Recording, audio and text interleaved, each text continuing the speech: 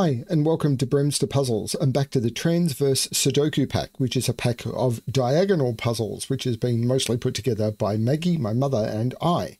This puzzle is called Clockwise, and this is the one that the testers said was a little bit more tricky than the other purely diagonal puzzle that is in this pack.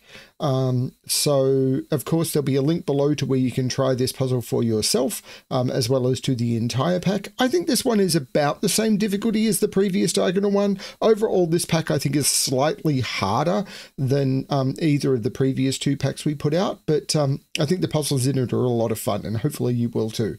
As I said, link below where you can try this puzzle for yourself. Let's have a look at the rules. So we've got normal Sudoku rules apply. So in every box, in every row, and in every column, the digits 1 to 9 must be placed without repetition. And of course, we may not repeat digits along either of the diagonals either. They're the rules. I'm going to restart the puzzle to restart my timer. Let's give this a shot. So the obvious thing to note at the very start is 1, 7, and 8 cannot appear on this diagonal in those cells, and 1, 7, and 8 cannot appear on this diagonal in those cells. But 1, 7, and 8 must appear on the diagonal because there's no repeated digits on the diagonal, and the diagonal is 9 digits long. So this is 1, 7, and 8 in the box, and we cannot put 1 in the middle. Now, we've got two digits that cannot go in these. 2 and 9 cannot go in those cells, and 2 and 9 cannot go in those cells. So 2 and 9 have to go in those three cells, but that can only be a 7 or an 8. So this is a 2-9 pair. Now, 4 has to go in this box, in one of those two cells, but 6 has to go in one of those two. Okay. What else can we tell? Oh, 3 and 3 means 3 has to go in this box somewhere. So this becomes 3, 6, and the 5 that has to go in this box now goes with the 4, and this is a 4, 5. Okay, that's a nice beginning. Do I want to look at those? No, because I've still got a 7 and an 8 that is free. So do I want to continue maybe on this diagonal, or no, let's look at this diagonal, because this 5 has to go on the diagonal somewhere, and it's off the diagonal in this box, So 5 is on the diagonal up here. Similarly, this 6 is not on the diagonal here or in here. So the 6 is on the diagonal down here. Not sure how that's helping. Let's just do some basic Sudoku. 1 and 1 and 1 puts 1 down here. 2 and 2 and 2 puts 2 on the diagonal up here. 6 and 6 makes this a 6, which means this isn't a 6.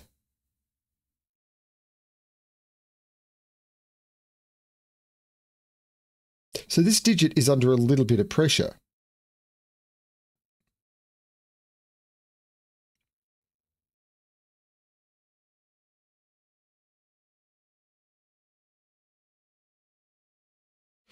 Well, yeah, this digit is under a little bit of pressure. 1, 2, it's C's 1, 2, it could be 3, 4, it can't be 5, 6, 7, 8, or 9. So it's only 3 or 4.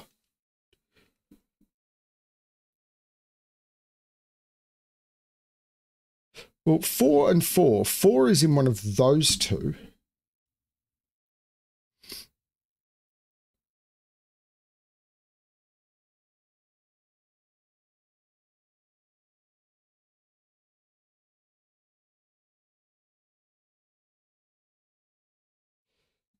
Interesting, 3 is in one of those. If 3 is on the diagonal, that's a 4. Well, hang on, 4 is not in any of those. 4 is in one of those two, which puts 4 in one of those two. And that was the trick.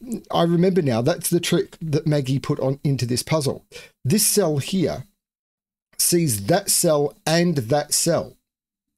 So if this was a 4, neither of those could be a 4, and both of those would need to be a 4, and that puts 2 4s in row 1. So that's a 3. Because if it's a 4, neither of those are a 4, both of those have to be 4s, and we've broken the puzzle. That was the trick that Maggie saw.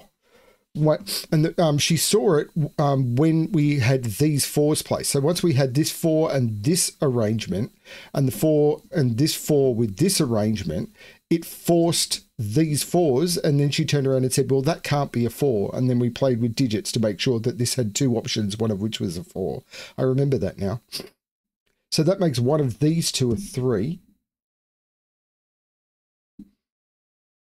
I think it's got to do with this quadruple now, because this is 1, 2, 4, 7, and 8. Well, there's no 7 or 8 there, and there's no 4 there. That's a 2.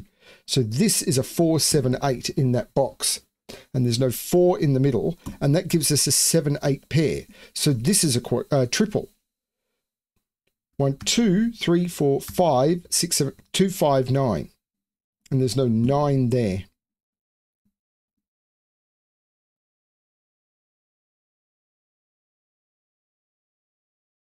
One, 2, 3, 4, 5. There's 6 in one of those.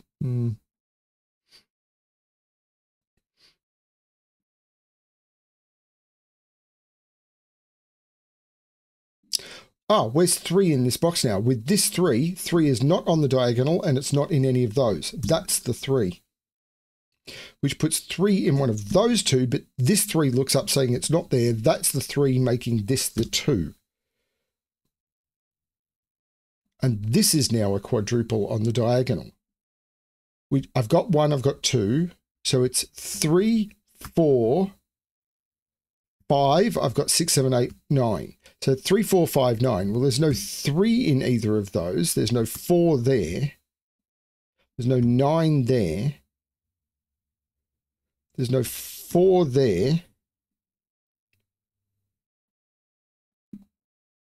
So 3 is in one of those 2. Ah, there's no 3 there. Where's 3 on the diagonal? That's the 3. And that's a 5, 9 pair. So that's the 4. That's not the 4. The 4 looks across saying that's not the 4. That's the 4. So these, 1, 2, 3, 4, 5, 6, and 9. So these are 5, 6, and 9. There's no 9 there. The 9 is in one of those 2. Ah, 5 is looking up. That's the 9. That's the 6. That's the 5, saying that's not the 5. The 6 is looking down, saying that's not the 6. So that's the 6. That's the 1. And this is a triple. 4, 7, and 8. There's no 7 in either of those 2. That's the 7. This is a 4, 8 with the 4 looking down, making that the 8 and that the 4. I think the reason I'm solving this one easier is I remembered the trick. This is a 1, 7, but there may be more to come. This is a triple, 1, 2, 3, 4, 5, 6, and 9. There's no 6 in the middle. And these, 1, 2, 3, and 7. No, 3 and 8 haven't been placed. So where's 3 in this row? Can't put 3 in any of those or any of those. 3 is in one of those 2 with that 3 looking down saying not there. That's the 3. This is now a triple. 1, 5, 9. Well, that's not a 9 because of the 9 in one of those 2, and it's not a 1. That's the 5, and this is a 1, 9 pair. So this triple is 1, 7, and 8, and there's no 7 in the top row. Well, I've already got a 7 in the top row. So that's the 7, making that the 8, looking up, making that the 1, making that the 8.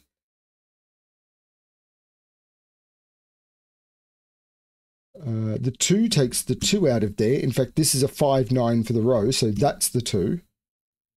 The 2 looks down saying that's not the 2. That's a 5, 9 pair now. So these are 2 and 4. And the 4, 7, 8 makes that the 2 and that the 4. This is a 5, 9 in the box. So these are 1, 2, 3, 4, 5, 6, 7. No, I've got a 2. So 1, 2, 3, 4, 5. These are 7 and 8. And the 8 makes that the 7 and that the 8. The 7 looks back, making that the 1 and that the 7. The 4, 5 makes that the 9. And I can take 9 out of both of those. The 8 says that's not the 8. Oh, neither of those are the 8. So the 8 makes that the 3 and that the 8. The 3 makes that the 6 and that the 3. The 6 makes that the 5 and that the 6.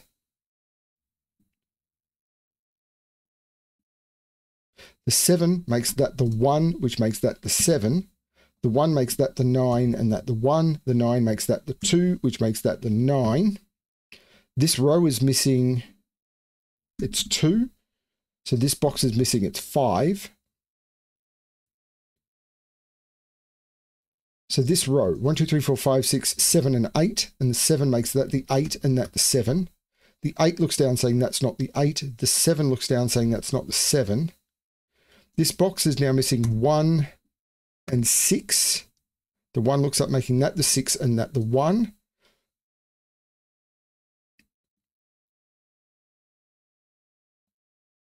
The 9 on the diagonal makes that the 5 and that the 9, which makes that the 9, which looks up making that the 5 and that the 9. The 8 looks down making that the 7, which makes that the 4 and that the 8. The 4 looks up making that the 5 and that the 4. And this box is missing 1, 2, 3, 4, 5, and 6. And I'll use the 6 to make that the 5 and that the 6. And I solved that one a little bit faster. But the trick with this one, of course, is I remembered the trick that Maggie had used with the 3-4 pair here on these 4s. I remembered this one because I think we only set this one as one of the last puzzles in the pack. And I thought that was a really nice trick on this cell. But I have seen it recently. But the whole point of these videos is to advertise the puzzle and to help people who need help. I'm not trying to show off my solving skill here. These are video guides when I do these pack puzzles. And a lot of people say, oh, I don't need to watch BremSter solve his own puzzle. The whole point is to promote the puzzle. If this gets solved on... I want people to open the video on these ones and actually try the pack. So if people are downloading the pack and everything, that's what matters. Hopefully people are actually doing the puzzles. That's what matters the most. Thanks everyone for watching. I really hope you enjoy the pack. And as always, good luck with your solving.